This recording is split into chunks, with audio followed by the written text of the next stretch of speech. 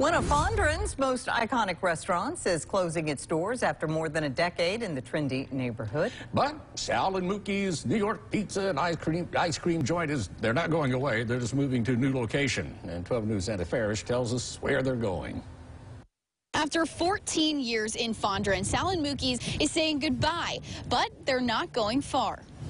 Co-owner Jeff Good says the New York-style restaurant is moving to the district at Eastover, where the sophomore Spanish club used to be.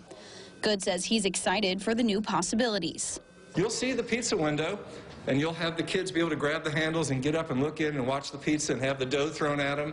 You're going to have the ice cream shop. We're also going to include a takeout window where you can walk up and get ice cream from outside and sit in tables and chairs just like you're in a beach community. The idea is to create a real vibe here that is one of outside activity and interaction. The Fondren location will be open until March 31st and open the district location at the beginning of April.